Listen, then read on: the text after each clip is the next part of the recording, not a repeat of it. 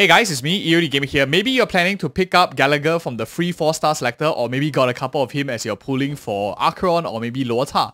And in this video, I'm going to be teaching you how to play this character, how to build him properly. And some of you, maybe you are Googling or you YouTube how to play Gallagher, how to build him, because you realize that when you went into auto battle, half your team end up dead for no rhyme or reason and you don't know why. Is it something that you're doing wrong? First of all, I just want to tell you to chill out, relax. It's not you.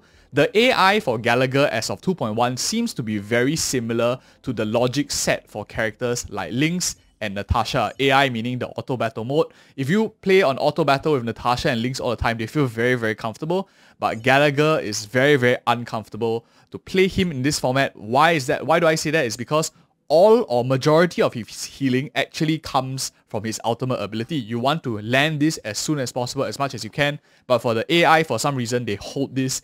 And in this video, I'm actually going to be teaching you how to build around that holistically as well. Build this character holistically until, of course, we reach the point where the artificial intelligence becomes a bit smarter. Or maybe you're playing with other characters, which we'll talk about in this video as well. But this is a very general build. First things first, what stats do you want to aim for?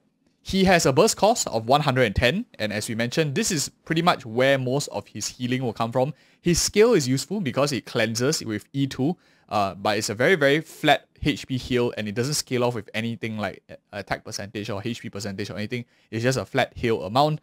What is important to know is this character scales with break effect. So it converts 50% of your break effect to outgoing healing, which caps off at 75% outgoing healing, which is 150% break effect. But many people read this and start thinking, oh, if I see this here means I need 150 break effect because a character like Runmei is exactly the same. He has a break effect requirement. We need to hit that threshold.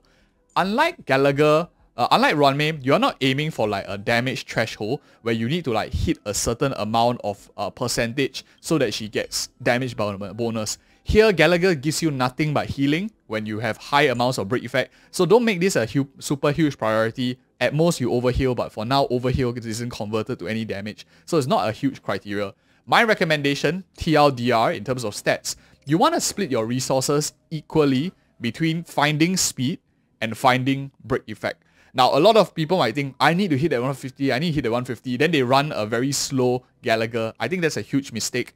This character wants to move a lot as well because his ultimate ability inflicts a debuff on the enemy, so that when enemies hit this like besotted enemy, you get like healing and stuff like that. So the more you can keep up the uptime on application, and the more skill point positive this character is, you don't even have to use your skill to heal enemies because your besotted just purely like sustains your entire team. You could have like a 3-turn positive 3 skill point Gallagher if he moves very fast relative to the enemies and relative to the rest of the team. So I think speed is very important, but of course, try to go a bit into break effect as well, because that converts over to healing damage, healing bonus, which is very nice because it helps keep up the overall sustain of the overall team.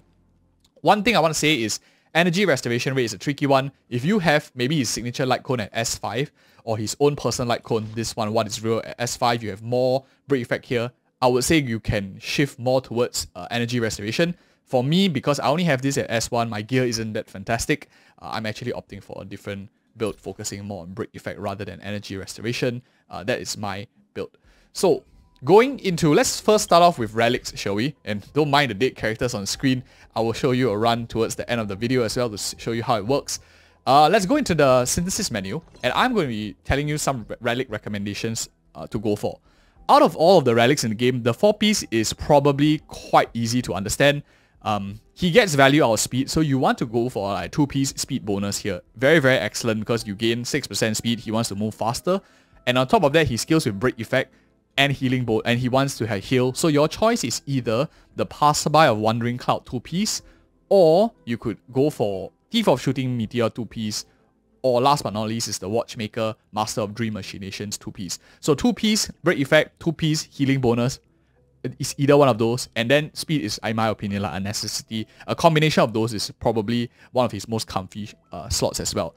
Some people are planning to go for a 4-piece Thief of Shooting Meteor. I think this is okay as well, but for a more general build where you don't really need to care whether you're bringing Gallagher into fire weakness enemies, this speed, 6 speed, is just offers a lot more versatility in terms of roster. And because you're probably not building your team composition based on your sustain, right? You're most likely building your team compositions based on your DPS. So you want your sustain to be as general as you can. So my recommendation is Messenger Traversing Hexpiece.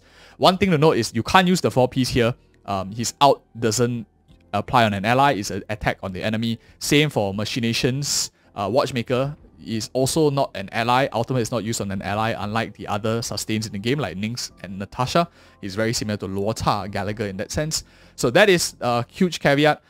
And in terms of main stats, the feat is very clear. I think speed is probably the best. He wants to move more, he wants to get more energy restoration. You probably know it too as well. Substats, go for break effect. If you can't find a good break effect speed boot on the set that you're looking for, just go for the main stat first. Don't compromise and go like HP and attack percentage because you have a 20% break effect sub. Don't do that. Speed is very, very important as well. And that is one huge thing that I want to talk about. Body. This is where I actually spend majority of my time testing out on. I was wanting to know whether a damage build, a crit rate, crit damage kind of build would be very strong in him, or attack percentage because he skills off with those. Unfortunately, I'm not very enthusiastic about after trying out his numbers. I don't like it personally. I have Gallagher at E6, still not fantastic. I think outgoing healing bonus is likely the best, so that you can get a bit more sustain for the rest of the team, because for now the AI is a bit dumb. So when you have his out up, you want to quickly burst heal your teammates as quickly as possible. If not, you get bursted down very fast if you don't have that instant heal when Gallagher uses his out and basic attacks and stuff. So I say outgoing healing bonus for the body. I did testing on damage, didn't really like it so much. For substats, for all of them, go for speed, go for break effect. Those two are probably the best, and attack percentage is far away third in my opinion at least. So next up, the 2-piece. The 2-piece is where the options are actually quite varied. You have quite a bit of things that you can use. My personal choice is Panacani Land of Dreams because I don't mind playing him in a fire break team, and energy restoration is always universal. You get a bit of like damage buff for same type wearers. I think Panacani Land of Dreams is very nice, but there are many options for this character, in my opinion at least. You have stuff like, let me see. We have, I mean, all the buffing sets like Fleece of Ageless, Space Things is not so. Like Fleece of Ageless gives attack bonus. You have Broken Kill, which gives crit damage to the entire team, gives him a bit of effect rest. These are all okay as well. Similarly for Spitely Von Wax, also okay. You get him to move a little bit faster straight up. But I think Panacani Land of Dreams consistency across is probably a bit better. And the thing is, if you are looking for break effect, Talia Kingdom Inventory does give quite a lot because Gallagher really wants to have high speed. So naturally, you will be finding that you will hit 145 quite easily, especially if you have a couple of rolls in some of your substats, because you're really only looking for break effect or speed. So this, I think, is very efficient to farm. Then you get straight away like 36% break effect. Very efficient, especially if S5 or the free-to-play Lightcone, you can pretty much hit 150 quite easily with 2-piece Talia. So, but depending on how your gear works out, if you already have a lot of break effect, I would say Panacani gives you energy restoration rate a little bit better. And this caveat feeds into what I want to talk about into the link rope. So my preference is to get break effect up to the threshold first, because break effect converts over to outgoing healing bonus. So if I were to, let me just go into my Gallagher so you can see my gear real quick. I am running a 2-piece Messenger Traversing Hackspace, 2-piece Watchmaker, and a 2-piece Panacani Land of Dreams. The most important thing I think is this break effect here, 64%, converts also to a 32% outgoing healing bonus as long as you are still within the threshold. If you notice here, this main stat outgoing healing bonus is exactly that. So by putting on this link rope, you're effectively getting 2 main stats. You're getting another body, plus you're getting a link rope. So this is a very solid one to get. Of course, if you haven't hit the threshold. If, for example, maybe you're now like 200% break effect, you could drop this, and I would recommend you go for something like energy restoration one instead, and then you can find break effect in the subs. Because one thing to note is break effect can be found in subs, but energy restoration rate cannot. And if you have like godlike gear, a speed and break effect one in the subs, a super nice one, you probably will be at much more efficient value. But that's of course a huge caveat that you are at the 150% threshold, because this is super efficient to convert into outgoing healing bonus as well. The link rope is where it is at first not intuitive, but then you will get it after a while. He doesn't really need, in my opinion, like HP or attack. He doesn't really draw too much aggro very often. Doesn't have a taunt in build. It's okay in terms of survivability. in my opinion. So I think fire damage bonus is alright to use on him since his out does a bit of damage. He has an enhanced basic attack which benefits from it as well. But if you're scrapped of resources, you don't have too much, I think you could get by with like barely an attack percentage or HP percent, defense percentage. All could work quite well on him because he doesn't really do a lot of damage. This is just like purely for my I wanted to hit like speed thresholds and whatnot to move a little bit faster. But that is for the relic build and overall what I think. Let me know in the comments so far. We're talking about Lightcones in a bit, but let me know whether you guys have any varying builds so that we all can learn from each other. Very new characters overall. Let's talk a bit of Eidolons before we go into Lightcones. What are some important ones? You probably could pick this character up for free. I already talked about it on the other video where we compare like all the free 4 stars. Check that video out if you already maybe got Gallagher and you want to like decide what to use with your other resource. But otherwise, critical ones. Salty Dog is nice because you get a bit of extra energy straight away, but I don't really care too much about this. He doesn't really get additional perks from like all this stuff. E2 is the one that I really like. This is what makes his downsides all disappear versus like a character like Lynx and Natasha, because you start removing debuffs from target allies when you skill. Very similar to Natasha, very similar to Luota, very similar to Bronya, where you have that cleanse. Very important. It's what Bailu doesn't have, which makes her not as good as a lot of the other 4-star healers even. And increase some effect rest. So this is pretty nice that they added this into to make them a bit more sustainable. For extend the duration of Besotted, this is very strong as well. So you have the debuff lasting longer, allowing him to maybe not have his uptime on his out use so much. And last but not least, of course, is break effect 20% and weakness break efficiency by 20%. This, I think, is not super crucial. You can get a lot of the thresholds with S5, his free-to-play Lightcone. So the break effect here is just a cherry on top, allows you to move over to energy restoration rate. At least that's what I think. The one that is really nice is this weakness break efficiency by 20%. Means that he pretty much can solo fire weakness enemies, especially if you have a weakness break enhancer in the simulated universe or a character like Ranmei on the same team. You probably could do just with him. Like if you play fire MC in like a break effect build, bruiser kind of build, Gallagher will feel a lot more solid as well. So let's talk about Lightcones now. We mentioned a little bit about it, but for this, let's go into the data bank here so we can see like everything all in one screen. I think it's going to be like way more clearer to look at. Abundance Lightcones. He can use a few. Let's talk about the most obvious one first, and then I will tell you why you want to deviate away from this. So first things first, of course, is what is real. This is at Super Imposition 5, this is a free Lightcone. It gives you a third of his overall break effect requirement. So 48% is massive. Together with Thief of Shooting Meteor, you get like another 16%. You pretty much already have like more or less 64%. If you run Talia Kingdom of Banditry, you're already almost close to 100% break effect, which is very easy to find the remaining stats for break effect. So it allows you to go into an energy restoration rope very easily and run very high amounts of speed. That's why I think what is real is very useful. It's free, so like just swap it out, free, swap it on him, gonna be really strong. What I don't really like about this is his basic attack heals himself, which is kinda iffy because he doesn't really draw aggro. He has no like inbuilt taunt or anything. So that is one thing that I know. That is what is real.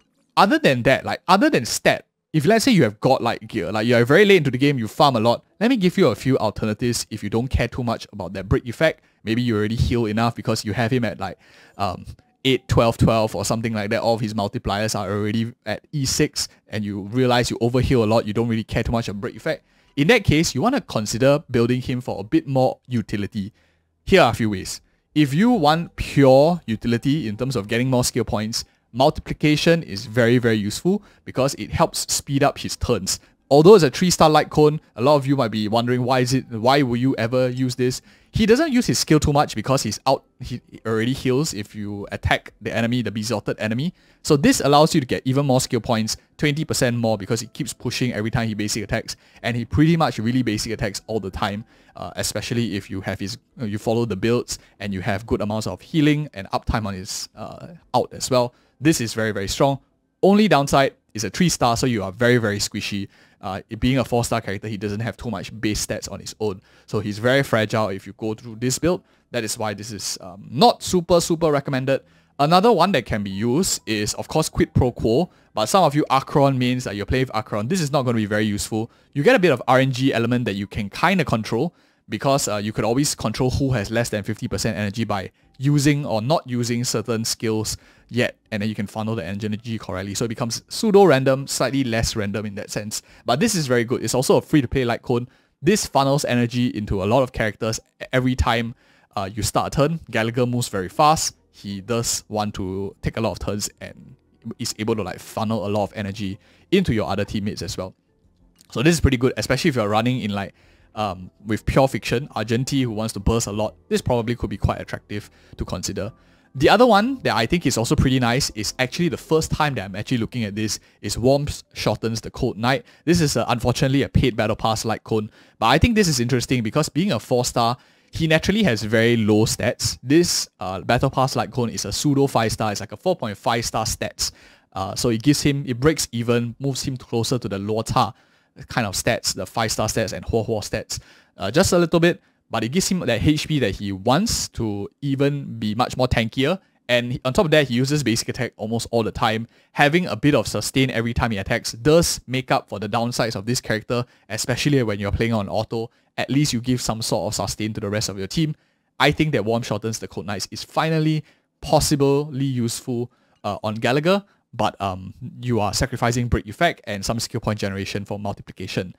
Next up, let's talk about the rest here, and then we will probably wrap it up with the signature Lightcone, and then we'll talk about some teams that I want to share with you guys that I think is very interesting, and maybe a showcase too, right at the end of how to play the character. So, perfect timing. A lot of people might be looking at this, and this increases effect rest and increases outgoing healing by a set amount of effect rest. Since he gets effect rest on his E1, a lot of people think this might be quite good, which I agree could be quite strong as well. This is possible if we start to enter matches with a lot more debuffs on the target. This way, at least he heals a lot more. He doesn't get CC'd as often because if he is CC'd, unfortunately, everything is just like broken because you need him to keep his uptime. He's very, very squishy. So harder content with a lot of debuffs, I see perfect timing as very strong. For now, if without like much CC, we don't have like too many Kafka bosses. We don't have too many like crowd control stun mechanics in the game. So I think perfect timing can chill out a while, not an urgent rush. If you have one, very nice, but no urgent rush so far. Post-op conversation. Initially, I thought this was going to be his best Lightcone for auto battle because it gives him a lot of energy restoration rate. At S5, it's a whooping 16%. But the AI is absolutely dumb. They don't use his ultimate for I have no idea what reason. I can show you in the demo later on. Which is why I don't really like this. Until they switch it, then energy restoration becomes a bit more viable. But for now, I think I would much rather favor the more AI-independent break effect rather than energy restoration rate. And also post-up conversations, a limited Lightcone, so it's a bit hard to get. Shared feeling I don't really like too much. Outgoing healing is nice, but he doesn't really want to use skill at all. So all you're getting here is 10% outgoing healing at superimposition 1. Way better stuff that you can do because even at S5, 20% outgoing healing bonus. If you just, for example, get his What Is Real, at S5, this is already a 24% break effect if you convert it based on his talent. So you're getting way more value out of a free S5 What Is Real rather than shared feeling. And last but not least, the new Hey Over Here Lightcone. Was this event Lightcone or is it like now free? I can't really remember, but I'm just going to talk about it real quick. Increases HP is very nice, but of course you notice it's less than the Battle Pass one, which was like 1050.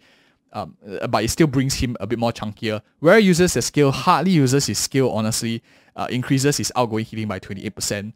I don't really like this one too much. It's okay, it's decent, it's better than a lot of the other Lightcones, for example, like post-op conversation, but there are much more like better free-to-play alternatives that you can like just consider. I won't talk about limited Lightcones because probably you don't care too much, but if you have them, you can use them, especially Lota's Lightcone as we talked about on our Lota Lightcone video. I highly recommend you check it out if you want more on that, but let's talk about this time waits for no one. Some people might have this, maybe you got RNG lucky. I think this is pretty good. It gives you a lot of HP, which a 4-star character desperately needs. If not, they'll be way too squishy and way too unreliable. Gives him even more HP in the subs here. Of course, at superimposition 1, you get 18%. Outgoing healing bonus, very nice, gets him more sustain. And then he also has a bit more offensive ability. Is whenever like you record outgoing healing bonus, you do like some damage here. More on this one is mostly used for a bit of the main stats, where you have a huge amount of HP and defense and attack, and also like scaling with the first two passive. The last one is just like a nice bonus on the side. So with that being said, let me talk about some team comps and let's like go into some demo.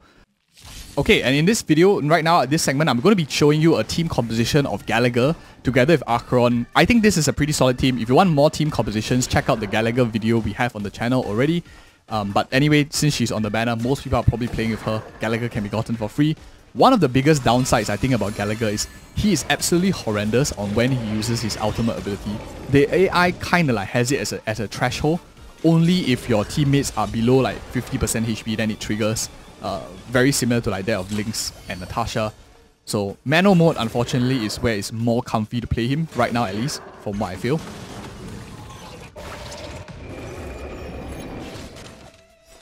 So I am going to hit and yeah, let's just use an out since we can get quite a bit back. Get some control.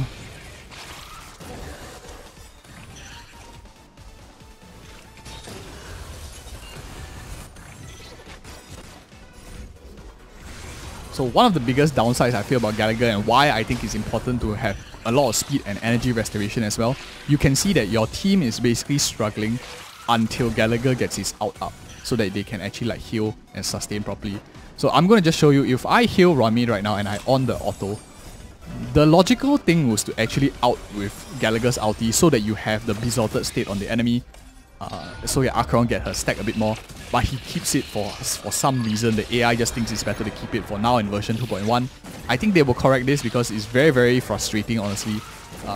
For those of you who play Abundance, you want to have some sort of leeway in flexibility and AFK kind of like auto battling. So you see, he keeps it until he hits like a 50% threshold. Because he healed her, now he doesn't use it at all. So that is just a free wasted damage that's going on. So if any of you are playing him, please make sure that you actually switch off the auto battle mode. You have to go on manual to maximize its value. If not, you'll be like, this character is so weak, doesn't do anything. It's not you or not the character, it's just how it is.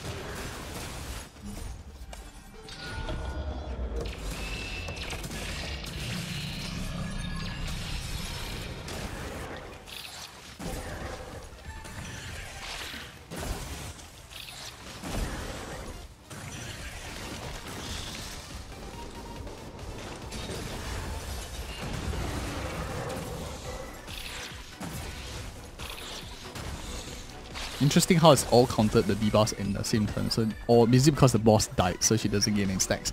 But yeah, if you found this video helpful, check out our other videos on the channel on either Gallagher or as well as Acheron or Lota, even if you put on any. If you are looking for adventuring, we have that too. Check those videos out. And guys, thank you guys so much for watching again. If you found this video helpful, like, comment, subscribe, share as well if you found it useful and might help other people who maybe got this character for free and really love his design. I think it's pretty cool. But thank you so much for watching. See you in the next video.